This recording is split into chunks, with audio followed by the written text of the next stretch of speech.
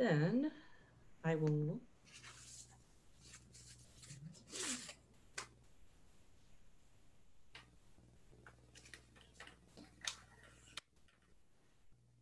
So this is great that we are able to record this for people that can or cannot participate. We're probably missing people because of our little glitch that we had coming in. It's possible. So welcome everybody to my first virtual Meet the Artists with American Landscape exhibit being held at Gallery 333 at Unitarian Universalist Church of Annapolis. It's a mouthful. So I have Deb Boudreaux with me, who with her grace and kindness, she is the one that has gotten me into doing solo exhibits. My very first one was at Gallery 333 several years ago. And it's pretty exciting to try to do this virtually now in this difficult, challenging times that we have. Yes, I'm remembering going back to when we were in the Bird Club together, and I saw every submission of your photography getting better and better. And I started working on you a lot of years ago. Emily, yes, you did. You've got to have a show. But I never asked you when and how you decided to become a photographer. Well, actually, I was a photographer when I was a teenager because my father was an anthropologist and he happened to have a Pentax K100 camera, or it might have been K1000. And we were in the Andes Mountains and I would keep stealing it away from him and trying to take landscape photography. And that is really where I started doing photography, was way back when I was a teenager in Bolivia. So it has always been with me ever since then. I took some classes in college and then always had some sort of little camera with me because I got into travel quite a bit. So I did a lot of travel photography in my 20s and 30s. And even in the 40s, I was still having those little point and shoots that everybody had. And eventually the digital, it went from film days to the digital era. And I didn't really quite catch up on that until one day I was sitting there with my cell phone, my camera, and my little music player. And I went, oh, I get it. I understand what all this digital age is. You put it all in one and makes it so much easier. So, so my first digital camera was in 2011. And that's when I started. I had no idea what I was doing. Basically, you're having a little computer in your hands. And so you have no idea what to do with this machine. And so I was very fortunate. My neighbor actually bought the same camera body at the same time. So we sat down and read the manual page by page, looking at every little setting for the cameras. And so what happened was you first get stuck with just figuring out how to do the camera. And then you go on little workshops and people walk you around, try to help you learn about how to use said camera. And then you realize that's only one piece of the whole element of being a photographer and then eventually becoming a digital artist. Because once you take the picture, you've only just started. It's what you do with the image later on, which can transform it into something completely different. So you might have a certain emotional feeling with the scene that you're capturing, but you don't actually make it come into fruition until you work with it in post-processing and software later on. So it's just been it's been a progression. I've had several different people influencing me with this specific exhibit, American Landscapes, that has really made this more of a cohesive body of work. Well, tell us about American Landscapes. This is a new one. So this is a new one because I'm a pretty versatile photographer. I am pretty much a landscape and nature and wildlife photographer. So you won't see me doing street photography, although I know I have done that. And I do really enjoy abstract photography.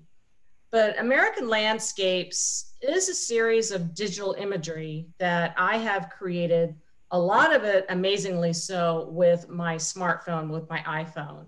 And these works are reminiscent of a time past.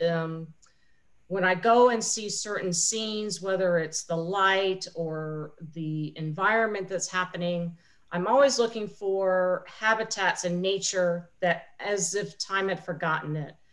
And the Hudson River Art School has that sense of romanticism in their imagery. So they were a mid 19th century American art movement where they went and celebrated the natural beauty of the American landscape. And they were the first school that really emphasized American artistry that broke away from the European, more realism style of artistry. So there is a sense of romanticism, a little sense of ethereal feeling in this body of work in this American landscape series. I think that that Hudson River School might mean a little more to a few folks if they picture these enormous Go West Young Man paintings by Thomas Cole and Albert Bierstadt. Um, and then slam. It's exactly what you're doing with this. That's exactly right. And you can go to the National Gallery of Art in Washington, D.C., and you can see some of these pieces of work. And Deb is right. They're absolutely huge pieces of work. And always a very strong element in what they've done is they always have a strong element of light in them. And they tend to have a little bit of a human element in their work. And I tend to shy away from having a human element, although I do have a series of barns that have the same romanticism style of artistry with the photograph. Well, how about if you describe the main steps of your personal artistic process? So for instance, this one image right here on the top, this is actually Rock Creek Park right in Washington, D.C. You never would have thought it looked so rustic and so much from something that might have happened 100 years ago, but that's right there in their nation's capital.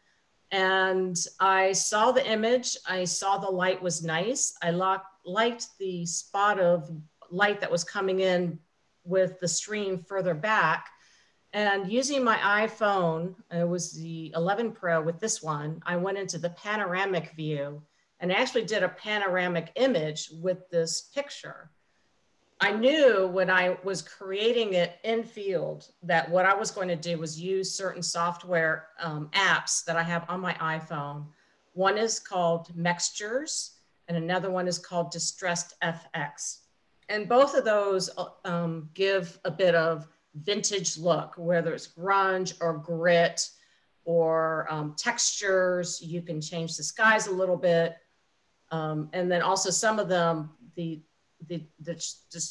Distressed FX actually adds fake birds. So I love to sometimes add some little additional birds that perhaps I thought were there, but really weren't.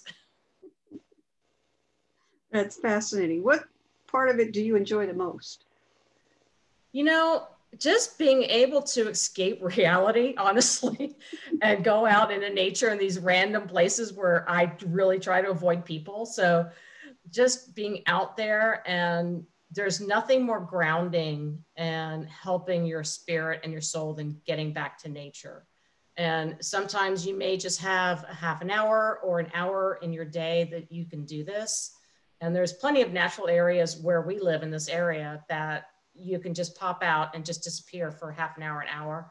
And it really rejuvenates you and it centers you back to yourself so that you feel more at peace with all the stresses of everyday life. And especially this year with COVID. That is really important. Yeah.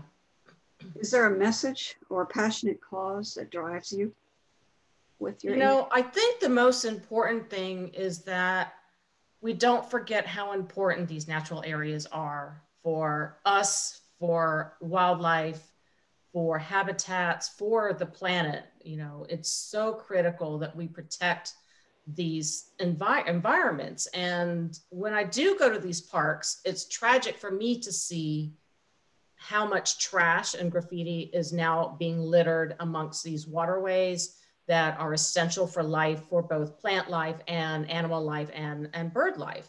It's really essential for that. So my hope is to be able to capture these natural areas in a way that reminds of how it used to be, so that we remember that it's so important for us to protect these for future generations. It's really critical that we do that. And it kind of gets lost. So every once in a while, I want to capture the trash so that people realize what's actually happening. But then also I kind of lose what my message has been, which is treasure the natural beauty that we have around us. That's great. How about sharing some of these images now? I'm anxious to see them and hear what you have to say about them. So we picked a few. So what I'm learning, thanks to one of my mentors that I have been following that does this type of artistry, is that each time that you go throughout the time of year, it is different, even though it is the same place. So, but each little scene is different, just one space to the next. So I'm starting to try to create a vertical series of at least 2 to 3 images in the same location that meld together. So instead of creating one panoramic image, then I try to do it in pieces. So another thing I'm trying to pay attention to much more is how I structure my composition within these images. So as you can tell, I have lots of great logs that lead you all the way through the composition in this thing. So this is actually the marsh at North Point State Park. If you go, you have to wear mud boots because there is mud and water up to your knees at some places. If you go in the summer, there's lots of mosquitoes and lots of snakes. So you have to kind of be prepared. So when you go into these natural environments, it's not as easy as you think because you actually have to battle the elements in order to be there and to be able to capture the moment. Emily the Adventurer. Yeah, so, I went in the springtime and, it's just kind of neat because when things start warming up, you can hear the frogs start to peep. They call them peepers. And, it's almost like you can hear the earth breathing back to life. It's pretty exciting. Springtime, early spring is a pretty exciting time for me. Yeah, and those heavy clouds in the background, it feels like they're throwing off the blankets of winter. Yeah, exactly. That was very well said. So there are times where I have maybe I'm going somewhere and I'm a little bit early and I'm not sure what I'm going to do with my 15, 20 minutes that I have extra to do. So one thing I like to do is I go on my iPhone and I look at the maps and I look for green spots and I go and I look for green spots near where I am. So this was on my way to Longwood and for the life of me, I could not tell you where this is. So this is a little green spot that I saw on my little iPhone on the map. And I just went, oh, let me look over there and see what this is. And it was kind of a foggy morning. And I went around the bend and there was this Jurassic Parky looking scene right in front of me. It was just absolutely incredible. It was just amazing. And, of course I had to stop. And this is an iPhone picture. So, sometimes you don't have to have a fancy camera to get something really unique and very different. The key is getting off the beaten track and finding something you never, ever would have expected. And this was one of those things that I squeezed in right before something I was doing and came up with something I totally did not expect. Oh, this golden path is an awesome image. I love it. Yeah, I always imagine some dinosaur or something walking through in the background or something. I can hear the sound of the velociraptors breathing. Yeah. So, this almost looks like it could be in Costa Rica, a tropical forest, but this is up in Pennsylvania. So, one thing I do is I spend a lot of time exploring within a 2-hour radius of where I live. So there's some pretty exciting places that can be found if you just bother to look.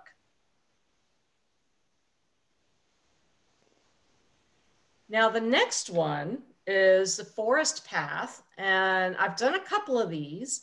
And I've been very fortunate to be a member of the Mountain Club of Maryland for quite some time now. And I was hiking with them every week. And they took me to some great, amazing parks and trails and places I never would have known existed. The only problem with being with the hiking club, though, is they are hiking. They are there for the workout. So when I'm walking on something like this trail, I am looking at the ground, making sure I don't fall on my face. So I never get to actually stop and look at the scenery. So I kind of learned when I'm kind of walking down this trail, you know, watch the feet. And if I want to stop and look, you know, want to look, I have to stop. Otherwise I will trip and fall. So this is actually, this trail is very accessible. It's in the Tapsco Valley State Park, right near Cascade Falls.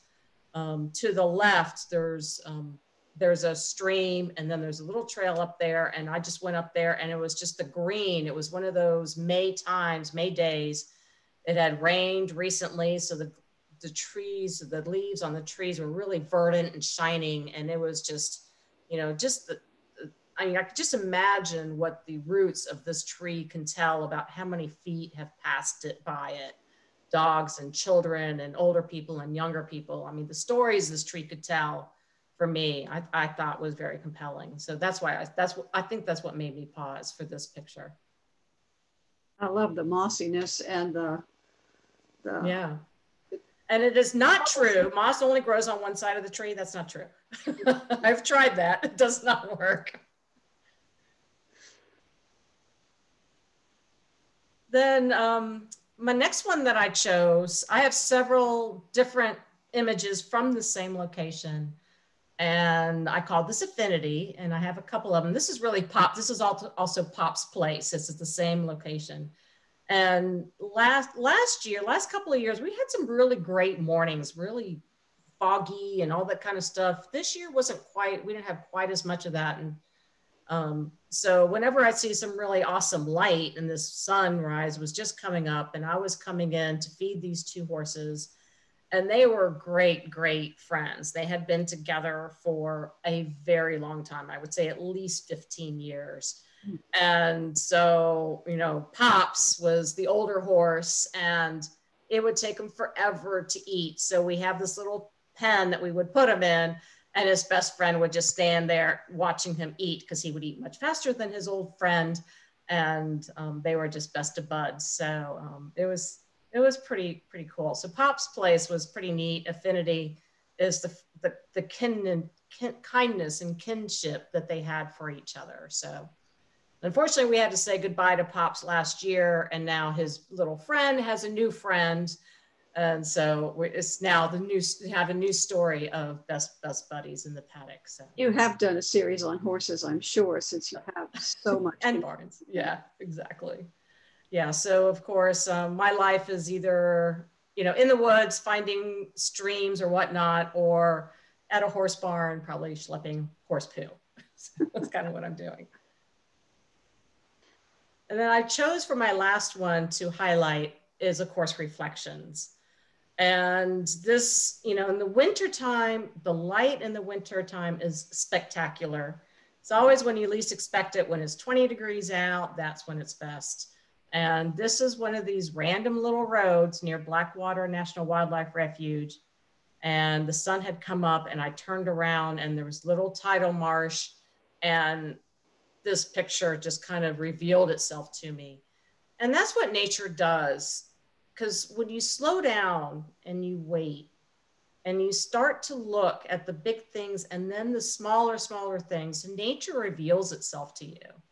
So you have to kind of have an open mind, an open eyes, an open heart in order to see the beauty that's around you. So what I love about this picture, even to this day, if I have it just on a piece of paper, I cannot tell you which way is up. So I'm flipping it back and forth, and I'm not really sure which way it goes. So, this was one of those fleeting moments where you had this super great puffy clouds up in the sky, and the reflection was there. And 10 minutes later, the light was completely different. So it's just a matter of being there at the right place at the right time. So what I wanted to do, and let's make sure I get it turned upright the first way, was show you what this would look like framed. Let's see if this will work. So this is what it'll look like framed. Emily, put yourself on the main screen now. Stop sharing. Okay. And you'll be big enough for us to see that. Okay, hold on. Where'd my cursor go? Stop sharing. Okay. Does this work? If we go for speaker view, folks, there's speaker view versus gallery view. Okay. All right, so this is a 11 by, do I have it right? That Yes, must it's be, in the right direction. yes. um, 11 by 17 print with a 1/2 inch border, and there is a mat, and then I have a gallery black frame for this. So this is what they look like when you look at what a framed a final product is. And so what I put this on, it depends on the tones of the image. So I use what is called a Hahnemühle paper, art paper, fine art paper.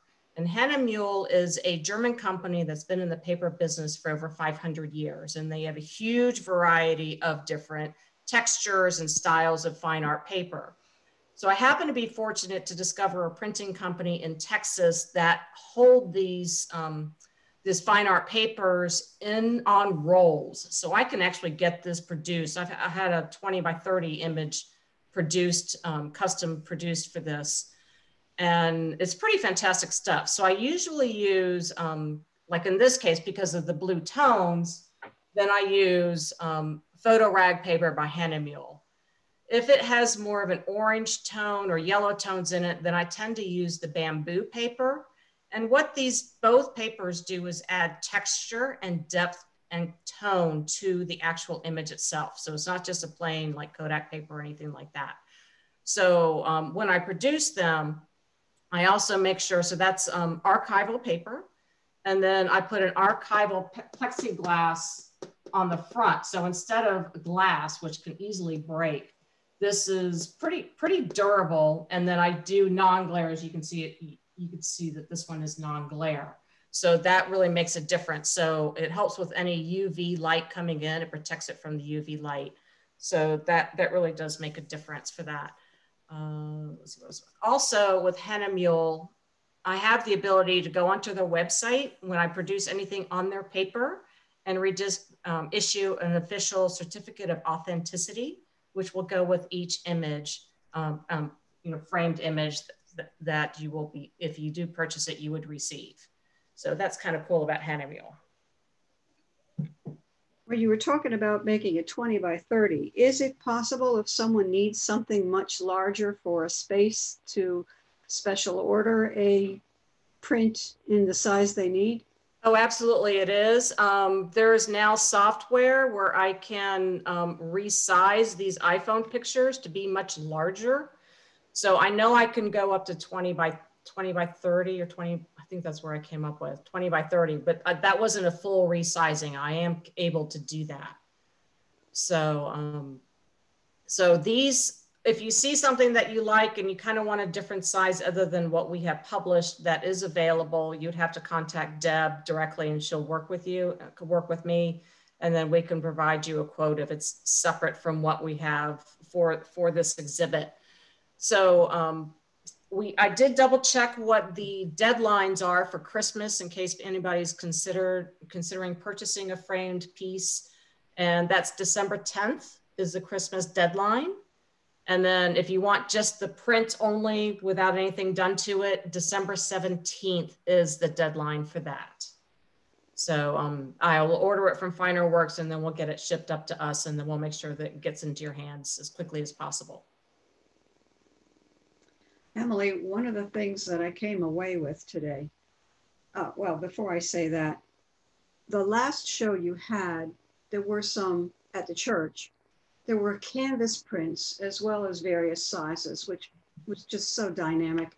I loved hanging that show, and every time I've hung any of your work, I love hanging it. It just hangs itself. You just pick it up and say, where do you want to be? Oh, there. Sweet. The canvas prints were kind of interesting. Are they available with this company? Oh, absolutely. And I can do canvas prints. I haven't done it with this artwork yet, probably because I don't know why I haven't. I'm afraid maybe the colors won't come up quite right on the canvas, but I'm certainly willing to give it a go. And they're so painterly that putting them on canvas would completely flummox the rest. Yeah, they would look completely different. It's certainly worth giving it a try. I haven't done it. So yeah, it's very easy to do. I'm curious. You'll have to let me know if you do that. Yeah, and then that can be with or without a frame also with its canvas prints. Well, I think people may have picked up a little bit of what I'm feeling, which is that you have come a long way. since that 2011 first camera. Oh my gosh. Even in the last 4 years, I pulled some stuff up from 4 years ago, and I'm like, oh my gosh, that's terrible. Delete, delete, delete. So. And I'm so impressed with your knowledge and your ability to manipulate the image after you've taken it. And I'm afraid to take one of your classes because I don't need another. Oh, come on. But it's awfully tempting. Aren't you? But you know, a lot of it is you still have to know the elements of design and composition and artwork. So if you're an artist, that is critical. So the reason why you haven't seen much of this work this year is because the lighting has not been correct. I just have not had the right lighting and the right situation to replicate some of the work that this has been created in the last couple of years. So it's not from lack of looking. I have been out and looking. It's just the opportunities haven't shown themselves. So lighting is really important to this. So like some of those, like No Man's Land, where you just have that one spot of light down buried in there, that was how it was. Of course, that place. There were snakes everywhere. I swear, it felt like an Eden.